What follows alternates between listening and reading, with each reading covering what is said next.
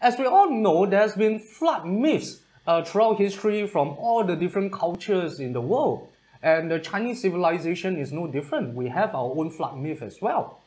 And in today's video, we are going to talk about the Chinese flood myth, how the Chinese people deal with the issue, and the man who basically gave birth to the first dynasty in Chinese history.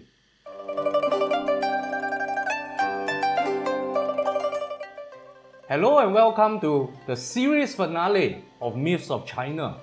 My name is Apingo and I am the chain smoking writer. Here we share the myths, legends and histories of the Chinese people, from the first creator to the last imperial dynasty. Now if you would like to join us on this journey through time, I would highly suggest that you subscribe to the channel and click on the bell icon so you'll be notified whenever a new video drops. Now in the later year of Sun's reign, the great floods hit the realm and vast stretches of land were washed away by the raging waters, and great numbers of people perished either from drowning or from the resulting famine and diseases. In the face of this catastrophe, Sun appointed a man named Gun to be the overall in charge to control the floods and bring stability back to the land. With such a heavy responsibility weighing on his shoulders, Gun led his followers and they all worked tirelessly to try and block up all the possible passages that the flood waters could rush in and destroy everything in his path. Now for years, they toiled day after day, night after night, going without rest. And they finally achieved a satisfactory result. The land slowly dried out and the waters were blocked outside of the realm. And the people kind of got back a semblance of the life they had before. However, this was not to last. As we mentioned, the method that these people used to control the floods was to actually build dikes and dams to block the water out of the realm. So over time, the pressure of the flood waters built up considerably behind the dikes and the dams that Gun and his followers built. And one day, the pressure got so huge that it finally broke through. What happened was that a small leak in an insignificant corner of a dike quickly spread to cause the structural failure of the entire engineering endeavor that kept the waters out. So in a blink of an eye, 9 years of efforts were washed away in a single stroke. Now the flood waters came back stronger and fiercer than before, and as if to make up for the time that was lost behind Gun's dikes and dams, a massive destruction of the light that has never been seen before swept through the land, and entire populations were decimated or wiped off from the face of the earth like they never existed before. Now, hearing the news that the dams and the dikes have failed and massive destruction was going on in his realm, Sun was naturally furious at the failure of Gun and his followers. So he ordered Gun to be exiled to this place called Yushan or Yu Mountain, where he was kind of imprisoned for 3 years, and after 3 years he was executed. And legend had it that Gun held so much regret and frustration in his heart that his body refused to decompose for 3 years after his execution. So after Gun's execution, his son Yu was appointed to finish the job that his father failed so disastrously at. And in the beginning, Yu used the same strategies and the same methods as his late father, namely trying to block the waters outside of the realm. But every single dam and dike or whatever method they use to block the waters, everything that they built would fail over time. And the water would keep rising higher and higher to come over the highest dams and dikes that they could build. And soon Yu realized that, it was futile to act directly against the forces of nature. And they needed to think out of the box and to come up with another solution to solve this great problem that the people were facing at the time. So what happened was that he called a meeting with all the elders with experience with flood control, and he, assembled all his late father's colleagues. And they spent days, reviewing their past experiences and, why they failed, and working through all the possible solutions that they could apply to this dire situation. And, after days and nights of meetings and discussion, they finally came to a conclusion. Since it was futile to work against the forces of nature, wouldn't it be wiser to work together with nature? Instead of fighting the waters, would it be easier or would it be more advisable to actually guide the flow of the waters? So the idea was that, as water will always flow from a higher elevation to lower ground, all they had to do was to find out the relative elevations of the land throughout the realm and then dig canals and ditches to redirect the waters into the Eastern Sea. So now that they have an overall strategy on how to deal with this problem, Yu gathered all his followers and workers and taught them how to measure the land and how to clear congested waterways and how to find good locations for new canals and how to route them around these obstacles in the way. And after being satisfied that they were adequately trained, he sent these people out in teams to do land surveys, to survey the land, to find good spots to dig their canals to guide the flood waters. Yu personally would lead a team to focus on the worst hit areas. Now, it was said that Yu would go around wearing nothing more than a straw hat and rough hemp clothing, and he always had this iron measuring staff on hand, so he could measure the elevation of the land and of course also the depth of the water that he was dealing with. And he worked together with his followers and his workers, hauling rocks, digging ditches, all the heavy stuff. He did not shy away from getting his hands dirty, and he worked together with everyone. And through the years, under searing sun, through bone-chilling cold, they toiled and they never stopped. It was said that Yu had his legs and feet soaked in water for so long that his toenails actually fell off. Just the thought of it, his toenails fell off because they were soaked in water for so long, and the hairs on his legs wore away from all the water.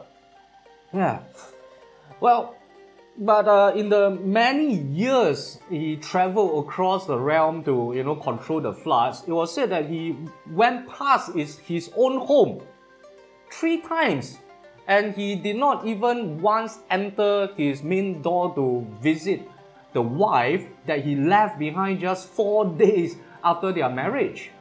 Now, Yu's wife was a lady named Tu Shan, and she pleaded with him for years before Yu actually agreed for her to join the flood control party. So she contributed by doing all the cooking and the delivery of food stuff and materials for the frontline workers as they fought the waters. Now, it was a very great misfortune that during one of her delivery runs to bring food to the front line, the heavily pregnant Tu Shan actually met with an accident and died along the way. Having heard the news, of course, Yu was devastated and he rushed to her body and pleaded with the heavens, to, if they have to take Tu Shan from him, at the very least, save the unborn child. It was as if the heavens really heard Yu's pleas for mercy for his unborn child. A miracle happened and a baby boy was delivered from the lifeless body of Tu Shan. And in honor of this miraculous birth, Yu named his son Qi. So over the years, Yu's efforts and the stories of his sacrifices, spread among the populace, and they viewed him as a hero that is, basically the savior of the people. The widower with a baby child in his arms, fighting with all he had to save his people from the wrath of nature. Now, everywhere he went on his mission, the people poured into the streets to welcome him. And villagers near the work sites of his team would, bring them food and open up their homes for the workers if they needed rest. So through their relentless efforts over the years, the swamps and the marshes slowly became dry land, and river deltas became fertile farmland, and the rivers obediently followed their new pathways into the eastern seas. Now, it took Yu and his team a total of 13 years of backbreaking work and the loss of his wife, but they finally corrected the mistakes that his late father had made, and they accomplished something that no one had been able to accomplish before. I'm sorry, the dog is coughing, so yeah. But you have finally, tamed the floods that plagued the realm since, time immemorial. So when it came time for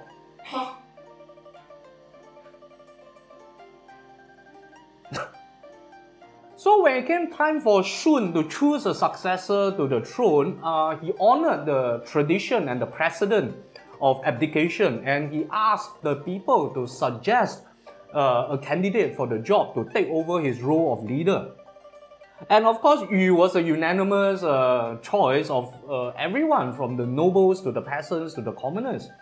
And another side effect of this collective effort to tame the floods was that, this unprecedented collective effort needed to overcome this potential catastrophe that lasted basically 2 to 3 generations, brought about a further breaking down of the barriers between tribes and clans, and it further accelerated the assimilation and the consolidation of the people into a more unified single identity.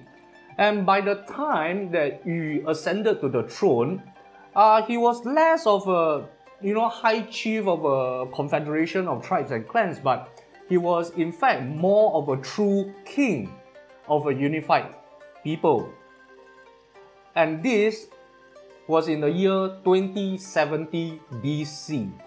Now, although the true concept of a Chinese empire would not happen for another 2 millennia, the ascendance of Yu to the throne and the later creation of the Xia dynasty would officially signal the end of Age of Mythology, and we now stand at the beginning of historical China.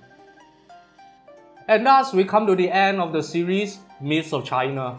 I would like to take this opportunity to thank all of you who has been with me throughout this entire journey, and I am really grateful for all your support, and to the Patreons that has been supporting the channel.